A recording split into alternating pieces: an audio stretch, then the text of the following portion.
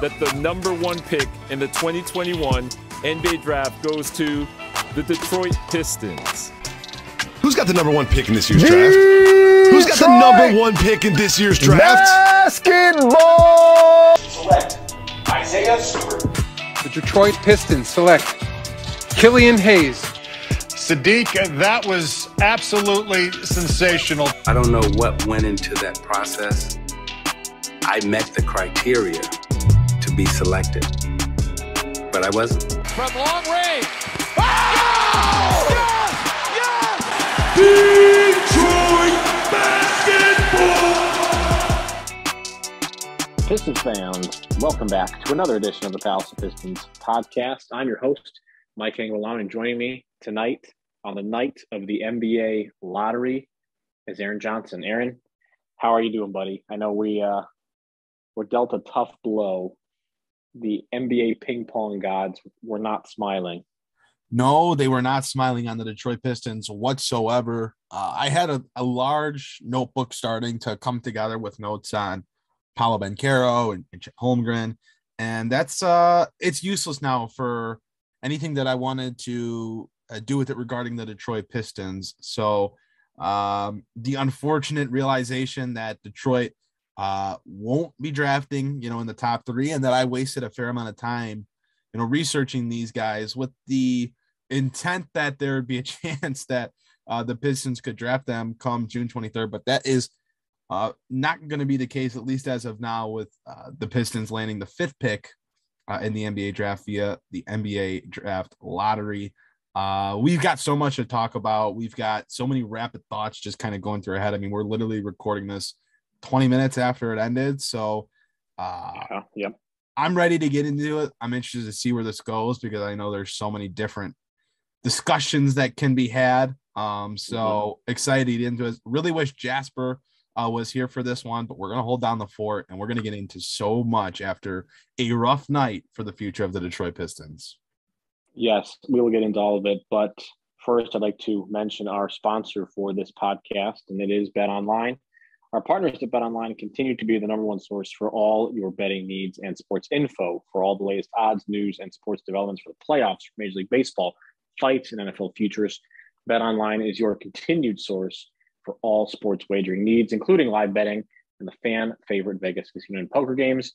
It's really easy to get started. Head on over to the website or use your mobile device to sign up and use our promo code BLEAV, that's BLEAV, to receive your 50% welcome bonus on your first deposit. Again, that's BLEAV. Receive your 50% welcome bonus on your first deposit. Bet online, where the game starts. All right, let's get into it. We have one topic and one topic only, and that topic is the NBA lottery. The Pistons were awarded the fifth pick in the draft. It's about a month away on June 23rd. ESPN has mocked Keegan Murray from Iowa to the Pistons at 5.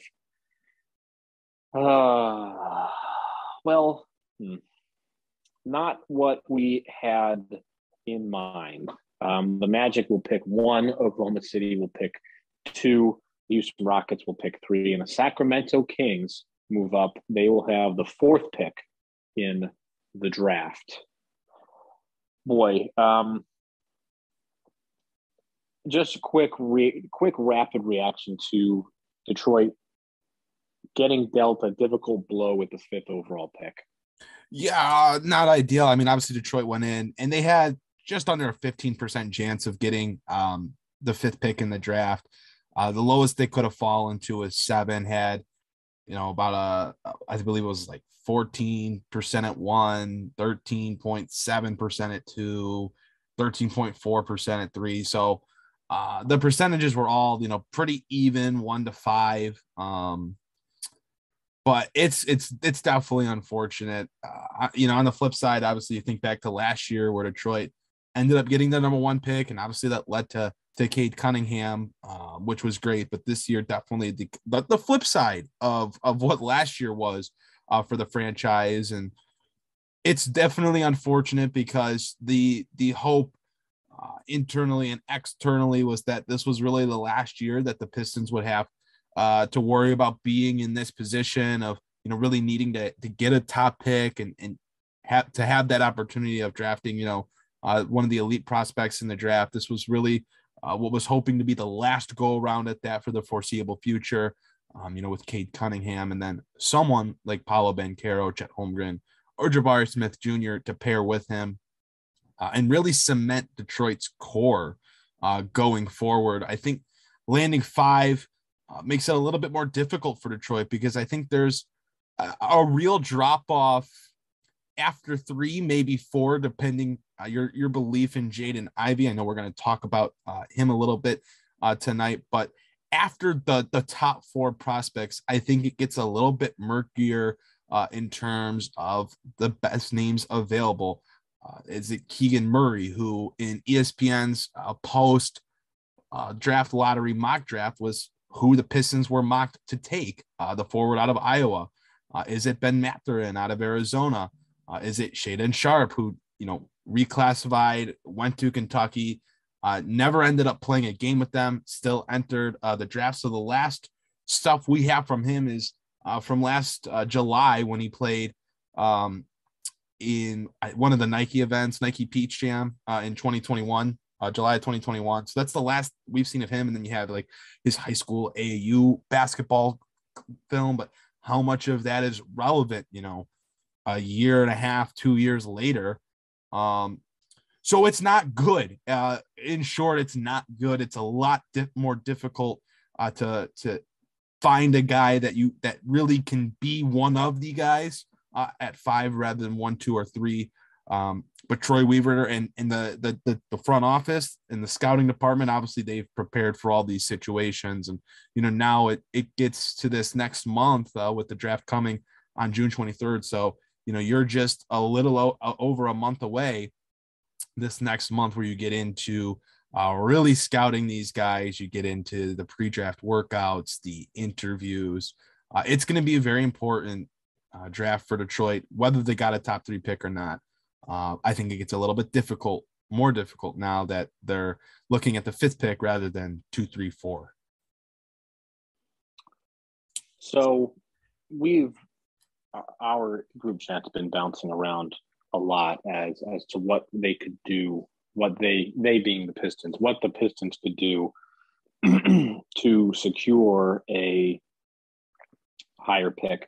To me, it just seems like, based on the teams that are directly in front of Detroit, the only one that I think would be looking for maybe moving out of 4 and getting an NBA ready player right now would be Sacramento. But it seems like if the Pistons were to move out of 5, if they say we don't like anybody, we can't find anybody that's a decent fit at 5 that also couldn't be available at 6, 7, or 8, it seems like to me that they have a better chance of moving back and still being able to get somebody in their range that they're interested in. Do you feel that same way? Yeah, 100%. I don't think any of the top 3 are looking to move out of the top 3. I think you're right with Sacramento maybe being willing to at 4, but does that do anything for Detroit, moving 1 pick up? And Sacramento's got an interesting roster right now. So they obviously traded Tyrese Halliburton, one of their guards. They traded him at the trade deadline this season to get Sabonis, bring in a big that they're going to build around with De'Aaron Fox, and they drafted Davion Mitchell last year. So they have their 2 guards and they have a big to work with. Outside of that, and Harrison Barnes, that's a pretty fluid situation there. I don't think they have a clear-cut guy at 4. I don't think it's going to be Jaden Ivey, just thinking off the rip. I mean, obviously they entrusted Davion Mitchell enough to trade away Tyrese Halliburton, who by all means was really a promising prospect for them, so that they could get Sabonis. So I'm not sure they're necessarily looking to get a guard, but you look at who's available at 4, and assuming Ivy doesn't jump into the top 3 unexpectedly, you're looking at a group of Jaden Ivey, Shaedon Sharpe, Keegan Murray, Ben Mathurin. It's 3 guards and then Murray, who's, a 4. And I don't know if any of those guys are really a great fit for Sacramento. I think maybe Murray would be the best in terms of fit, but I certainly don't think he's the most talented. out of that group. So they're in an interesting spot because they don't necessarily need a guard, but at 4, the best prospect that's projected to be available is a guard. But again, I don't think it really makes sense for Detroit to try to move up one spot when Sacramento, I don't know what they're going to do, but I just don't think it would make sense for them if they took someone like Jaden Ivey. But Detroit, on the flip side, they could be looking just to trade out of the spot in general. I think we saw some stuff that was reported maybe a week or two ago that if Detroit didn't land a top pick, that they were going to be aggressive with trying to trade the pick because they liked, obviously they liked Jabari Smith Jr. They had been linked to him. There's been the talk about Paolo, obviously Chet, but there was a report also that came out, and I apologize for not having who it came from, but there was a verified report that was essentially saying, look, if Detroit doesn't land one of the top picks, they will get a little bit more aggressive in trying to trade out. And heck, we know that's a thing that Troy Weaver's not afraid to do. Obviously, he's moved draft picks before. There was a lot of talk about him doing it potentially last year with the number 1 pick. So it wouldn't actually surprise me. I think that's an interesting scenario. I don't know off the top of my head what type of package makes sense. I don't know if there's a team that wants 5 and is willing to give up a legitimate name right away. I'm trying to think of maybe a fringe playoff team or something that maybe is looking to get younger, start a rebuild, whatever, but it just nothing really comes to my head right now. Maybe there's a world where the pick gets packaged with Jeremy Grant. But I think that then this might be something where we get into a little bit more later, but I think the Pistons ending up at 5 actually makes it a lot easier to just hold on to Jeremy Grant because you're not drafting his potential replacement now at 1, 2, or 3 with, Jabari, Chet, and Paolo. But I could definitely see Detroit trading out or trading back in some way, shape, or form. We haven't heard them really attached to any of these guys. Outside of Keegan Murray, there was a report, I believe, that the Pistons did like Keegan Murray. Obviously, he's been mocked to them by ESPN, and obviously they have intel that others don't on guys who are on teams that like certain players and whatnot. So there could be some reasoning behind him being mocked there already after the lottery. But it's definitely something that I could see happening. I don't know what percentage I'd mark it at, but I think, there's just as good of a chance that Detroit trades away the pick or trades back with the pick rather than selecting a guy. I don't think it's a clear cut. We know the Pistons will draft at 5. Heck, we didn't know for sure that we were going to draft at 1 last year. There was with all that trade talk that they'd move 1. Right. In looking at the rest of the draft. So after the Pistons, Indiana picks 6, the Blazers pick 7th. The Pelicans get the 8th pick as a byproduct of the Anthony Davis trade. That would have been the Lakers pick. Spurs will pick 9th. Washington picks 10th. The New York Knicks pick 11th. The Thunder also have the 12th pick in the draft. The Hornets are 13th, and the Cavaliers pick 14th. So, I think if they were to dangle Jeremy Grant and we're trying to get another lottery pick to potentially entice Sacramento or some other team, I'm in total agreement. I don't think those top 3 teams are moving out of 3. This is a very top 3 heavy draft, and then it starts to get a little bit wonky after that. There's a lot of players that are going to get picked based on their fit with the team. And you're right. The Kings don't need Jaden Ivey. He does not quite fit with what they currently have. Although nothing has really ever seemingly fit with the Sacramento Kings, and that hasn't stopped them before. So they're like the wild card team that you don't really know what they're going to do. They could pick not Jaden Ivey, and then the Pistons, choices get a lot easier.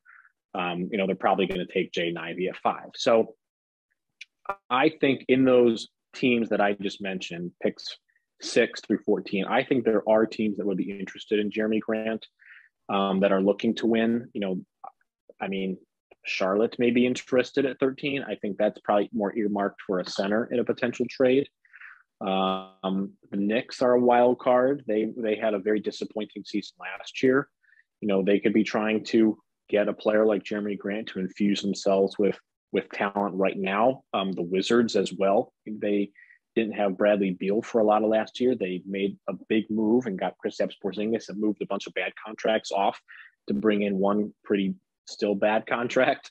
That could be a team that's looking to appease Bradley Beal and maybe willing to trade for Jeremy Grant. And then you could arm the Pistons with more picks, more essentially shots, land multiple potentially linchpin type players.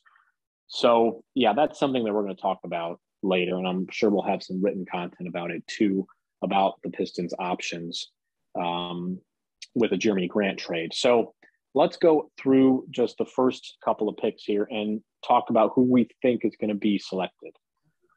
Orlando goes 1. They get the first pick. They're going to get one of Paolo, Chet Holmgren, Jabari Smith on a team that is already laden with 4s and 5s. So as a little ancillary topic off of that, the Pistons are in the market for a center. We've talked about DeAndre Ayton as a real possibility for Detroit. What do you think the odds are that they go after DeAndre Ayton? Does that seem like a pretty likely scenario? I think it makes all the sense in the world for the Pistons to go after DeAndre Ayton. And actually, our great sponsor, BetOnline, posted odds today on teams that are projected to land DeAndre Ayton if he ends up leaving Phoenix. And Detroit was the number one team at plus 100 to get DeAndre Ayton. So they were the top. They had the highest odds of landing DeAndre Ayton if he leaves Phoenix via free agency. I think he'd be an absolutely great fit for Detroit. So a player to lead the defense, a guy that would work well in the pick and roll and has, that little inside out game, with the mid range to make him a really interesting fit offensively. He's shooting the three a little bit, didn't do it a ton, but I think we saw it a little bit more towards the end of the year. I think it's something he can do. But even just his ability to hit 16, 18 foot jumpers, that's a nice thing as well. I think he'd be a great fit. He's very young. But you have to weigh the opposite side of it, which is, hey, are you willing to pay this guy max money? Are you willing to pay a center? Right. Even obviously a top, center in the league or a top name in the league, like a Jokic or Embiid, who's obviously MVP level. Are you willing to pay that to someone like Ayton? But I think Detroit has the cap space. He's young. He should get better. We've seen him flourish in Phoenix.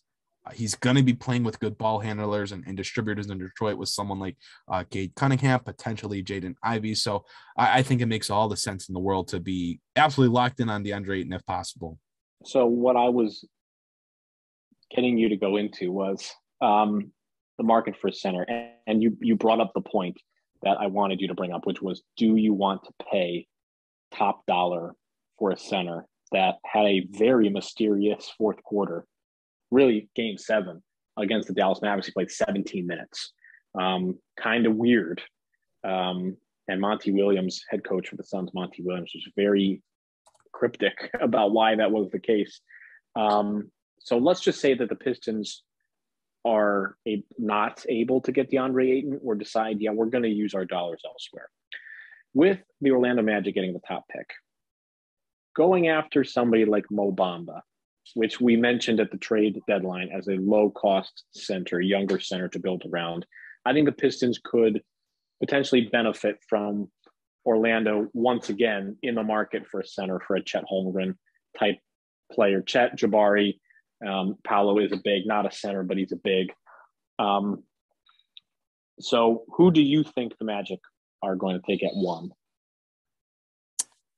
Man, and this is what I thought, leading up to the lottery and from the scouting that I've done so far, and not that, I was done or anything, but I really like Paolo Banchero. He's the guy that as of now is my number one prospect in this draft class. I think any of the top teams, specifically a team like Orlando or like Oklahoma City, who really might still need the guy offensively, at least, for Orlando, they need the guy, and Oklahoma City has Shai Gilgeous-Alexander, but they could use another piece that could really be a focal point of the offense. And I think Paolo Banchero is that. He's very comfortable handling the basketball for a 6'10" forward. He's got good passing ability. He is comfortable attacking the basket, posting up. Didn't shoot great from beyond the arc in college, but it just feels like that's something that he will get better at. Looking at his shot profile, looking at his comfort shooting the basketball from really anywhere on the court. He's the guy offensively in this draft class that is most talented. His feel for the game, he's plays composed. I really like him on that side of the floor. And just from the scouting that I've done, I thought his defensive shortcomings had been over-exaggerated. I mean, the games that I've watched certainly am not seeing the, defensive shortcomings that were really, really highlighted from what I had seen on social media of people talking about how poorly he plays on that side of the floor. I mean, there are plays here and there that he misses, but I also saw plays where he was engaged on the other side of the floor. He used his strength to hold his own in post battles, moves his feet, crashes the glass. So I think Paolo would be a great choice for Orlando at 1. But I think they're going to be looking at all three of these guys. Like the chance on Chet Holmgren is he could be the best two-way player of this class. He has certainly the most interesting archetype. I think there's a lot of concern around, will his body be able to handle the NBA competition, the NBA size? But I think highest ceiling, Chet Holmgren is the guy.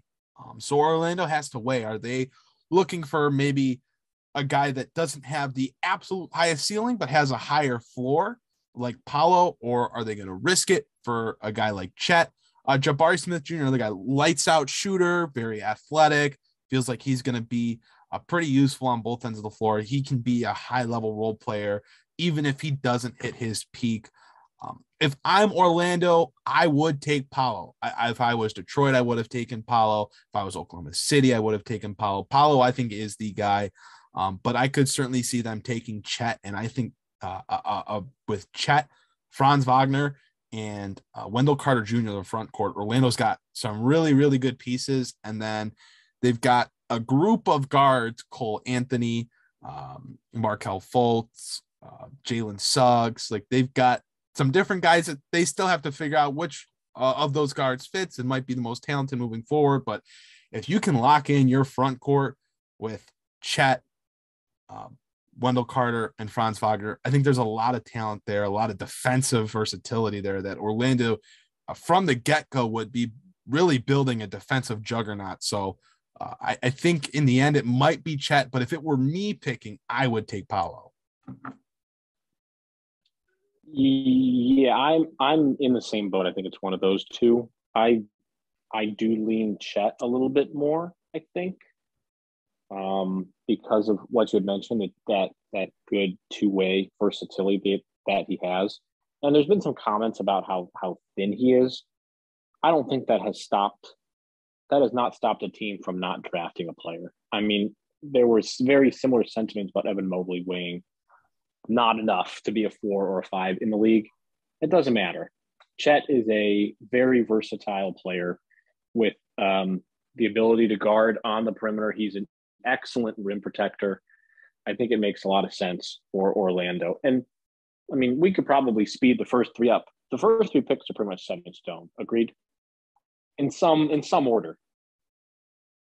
Yeah, I agree. I mean, I don't see why any of the top 3 wouldn't take whichever they can get of Chet, Jabari, and Paolo.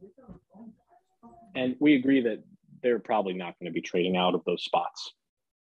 I would agree. Yeah, I don't think any of the top 3 are going to be looking. I mean, they're all at the earlier stages of a rebuild, especially teams like Houston and Orlando and Oklahoma City. They're all really at the beginning stages. I mean, I think Oklahoma City has the best player out of those 3 with Shea, so maybe they're the team that could potentially take the jump next between Shea, Josh Giddey, and whoever they get, with this top pick. But still, they're all pieces away from getting out of the bottom of their conference.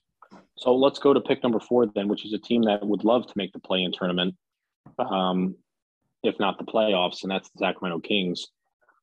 Sacramento at 4. Let's assume that Paolo is gone, Jabari Smith is gone, and Chet Holmgren. They're all gone.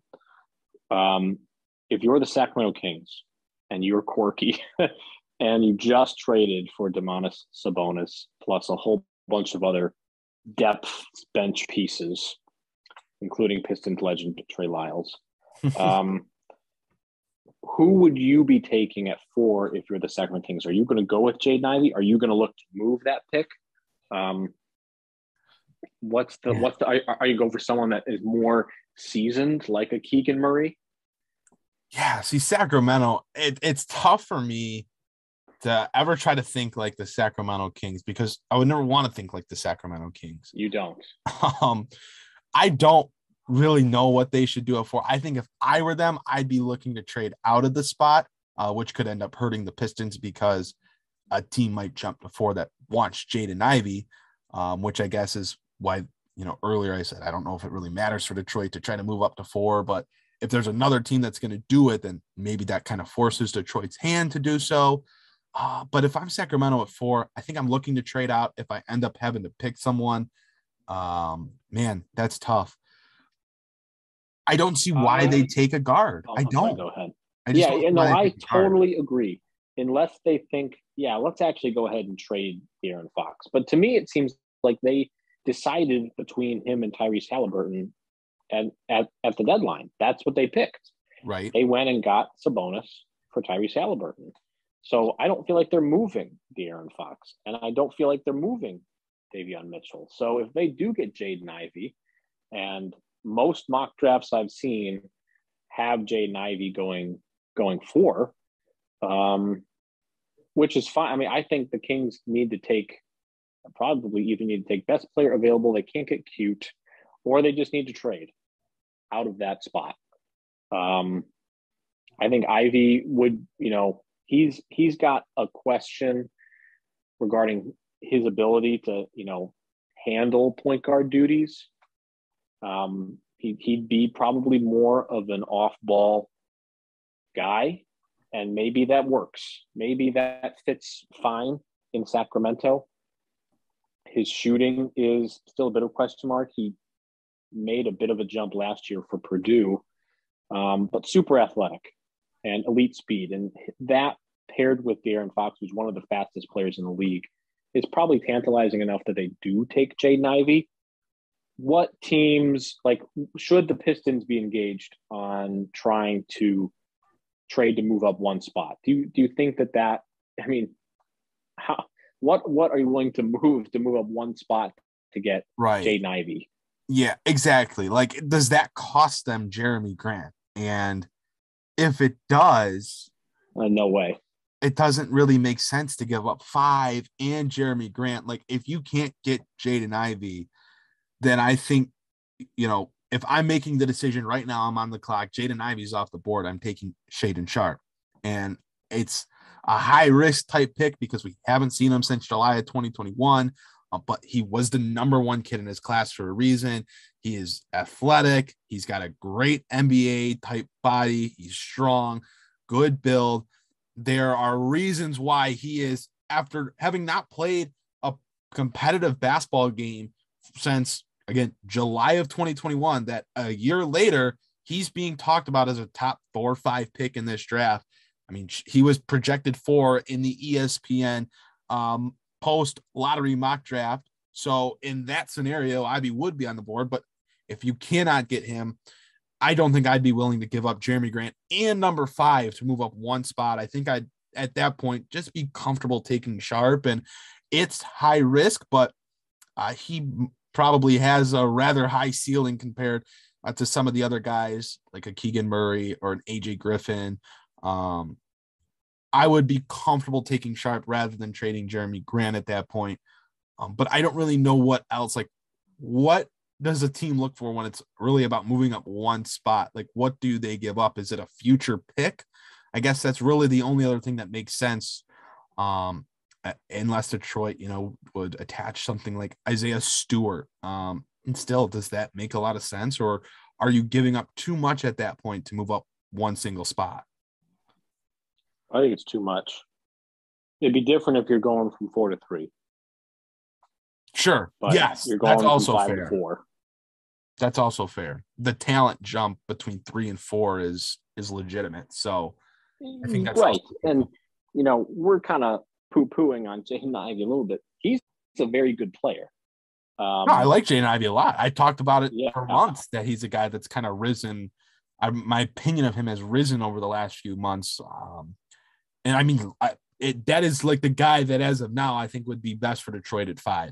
I think if they're lucky enough that the Kings don't take him at 4, that would be great for the Pistons. He is very, very explosive.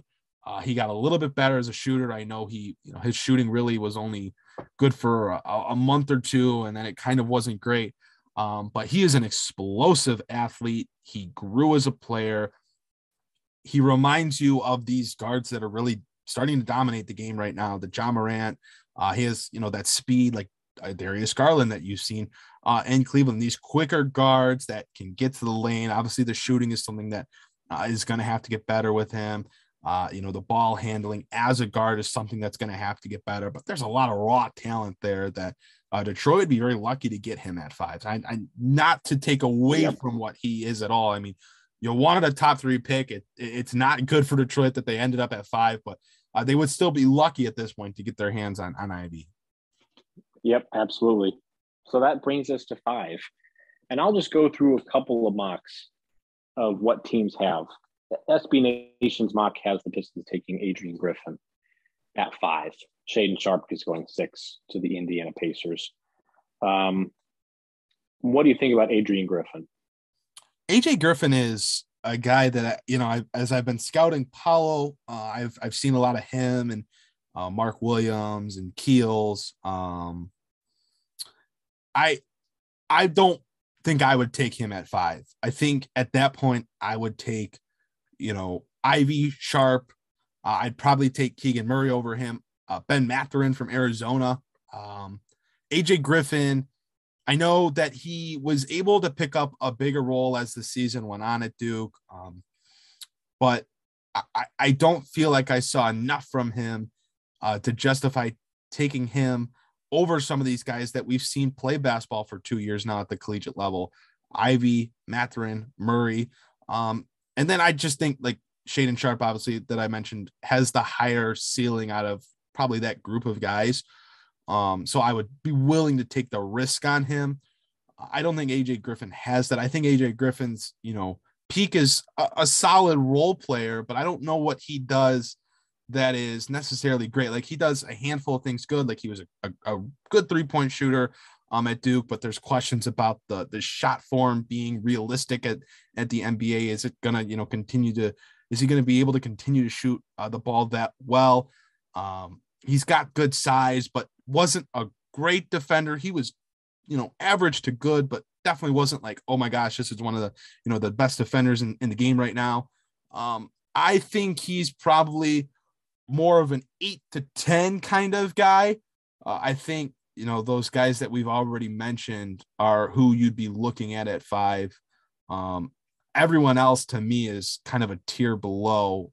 Maybe Ben Mathurin's the other guy that I would include with Ivy, Sharpe, and Murray. So Shaedon Sharpe is the wild card here. Much like the Sacramento Kings, Shaedon Sharpe is the wild card. He's got a legitimate opportunity, I think, to go 4. I think the Kings could definitely take Shaedon Sharpe 4. And a few of the mocks I've seen have a similar sentiment about that. He is very talented. Would you rather have Sharpe or Ivy? Shaedon Sharpe is 19. I think I would take Ivy. I just like the progression that I saw from Ivy. Not only like from the year 1 to year 2 jump, but from the beginning of year 2 to the end of year 2 jump, just to be able to see that growth. I have to trust that more than not having seen a kid play at the college level or overseas at all, not having film on him from the past, essentially 2 years.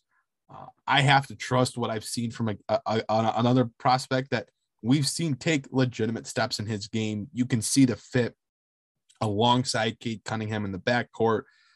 I would be taking Jaden Ivey at 5 if he's available for the Detroit Pistons, assuming the expected top 3 in whichever order of Chet, Paolo, and Jabari are off the board. Jaden Ivey's the next guy on that big board for me, and he would be the guy that I would take if I were the Pistons. I have to trust the progression. I have to trust that his jump shot will continue to grow. He'll find consistency with it. But the things that he does right now, the explosiveness, the ability to get to the cup, the ability to finish with elite athleticism at the rim, there are legitimate things that I see in his game that would bring something to Detroit that they really don't have. They don't have that explosive playmaker right now, and Ivy would certainly bring that from day one with his speed and athleticism. Yeah, I think I'm in the same boat. Sharp is an unknown. I think that unknown it goes both ways. He is a top of the class type of player who could, turn out to be something really special. We just haven't seen him play in such a long time. We've seen Jaden Ivey play on the big stage of March Madness, which I know is not an indicator of how good a player translates, or else all of the St. Peter's players would at least have been considered. But we saw him do some things in the tournament. We saw him do some things in the Big Ten tournament. He is a very acrobatic finisher around the rim. In a similar way, it kind of reminds me of Jalen Green, who can kind of contort his body around the rim. He does an excellent job of maintaining body control, finishing around the rim, and providing rim pressure. And, the Pistons need that future piece to pair alongside Cade Cunningham. And let's be clear, almost everybody works alongside Cade Cunningham. The Pistons should not be looking for who fits. Everybody will fit with Cade Cunningham. If you draft another guard, and I don't want this to turn into a Killian Hayes discussion, but let's say that they do take one of those two. They take Shade Sharp or Jaden Ivey. Does that impact the future for Killian Hayes at all?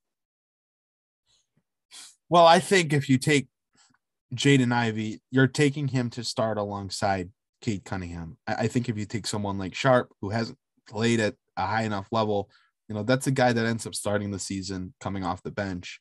I don't know. Maybe he ends up starting the season in the G League or something to try to get, that competition level up and adjust him to that. I mean, the jump from high school to NBA it's massive, and we haven't seen it done since LeBron James. So I think if you draft Ivy, you're drafting him to pair not only in the future, but right now alongside Cade Cunningham. Sharp, it's a little bit murkier. I think what we saw from Killian Hayes when he was coming off the bench is probably what will be best for him moving forward. I think it allowed him to do a little bit more, and he played a lot more comfortable in that role. Maybe year 3 is different, and he'll feel more comfortable, and he'll have made the adjustments necessary in his game between the 3-point shooting, being able to play alongside Cade a little bit better and fit in with other guys that are commanding the ball, and Jeremy Grant and Sadiq Bey. But we did see him play his best basketball coming off the bench, and while that coincides with it being, as he got, deeper into the second part of his second season, and when you look at his games played, he, really has only played just over 80 games. So he's really only played one season's worth of basketball between his first 2 years in the league.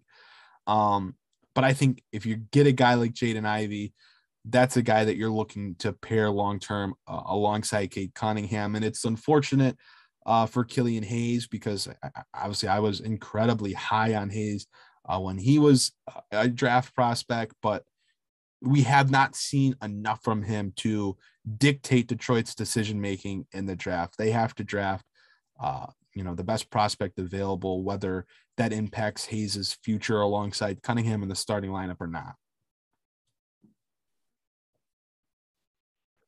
Yeah.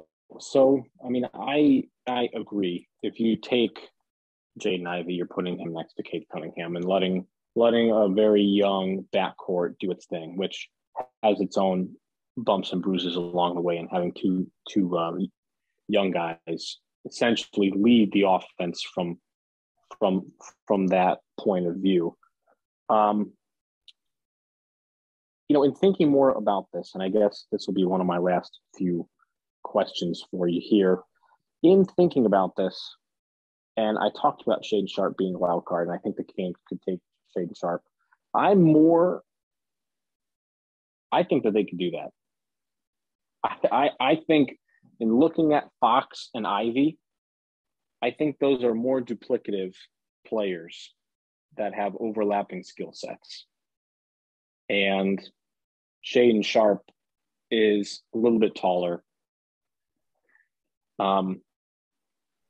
Looks like he can complement more of what is already on Sacramento's roster. I also think it's just as likely the Kings say, let's just trade back. Try to scoop a quality player off of a team that couldn't make it into the top 4 and move back and just call it a day. But in thinking about this, I think that the Kings are not going to take Jaden Ivey because of that sort of skill overlap. And this is the pivot point for the draft. So I just want to get that in. I think that the Pistons will have a good chance at getting Jaden Ivey, assuming that Sacramento stays. I think that they don't have the margin for error if they are trying to make the playoffs next year, or at least make the play-in. They don't have the margin for error to take another very young player like Ivy or Shaedon Sharpe, and they could just move back. And if they're willing to take a player in that spot, then I think it would be Shaedon Sharpe. Or they can go right off the wall and take Keegan Murray, like we all think that they're capable of doing, and just going with somebody that nobody thought. But I'm going to talk myself into Sacramento not taking Jaden Ivey to make this easier for us. Aaron, any last thoughts on the lottery? We saw the Cavs at 14. They were pretty much earmarked for that from the very beginning. New Orleans gets 8. The Athletic has said that their guess is that the Pelicans keep that pick and attempt to strengthen their bench. And they can keep it on. They can keep that player at a relatively cheap price. So that was another team I thought could be interested in moving for trading their pick for Jeremy Grant, because they are another team that is certainly looking for ways to move into the playoff picture. Deeper, because they gave the fraudulent Suns a run for their money. Any other thoughts? We didn't really talk about Portland at 7. But Portland was a team that was very much in on Jeremy Grant. Any other thoughts from the lottery? Well, I do think Portland's going to be another one of those teams that is very much open to moving their pick. Obviously, they're going to want to improve their roster right away with David. That's going to happen. So they're going to be, I would imagine they'll be very aggressive in trying to trade either up in the draft to get a bigger name or trade the pick to get an NBA player right now. Going back to Detroit. They're picking 7. Dame has been traded. Yeah, right.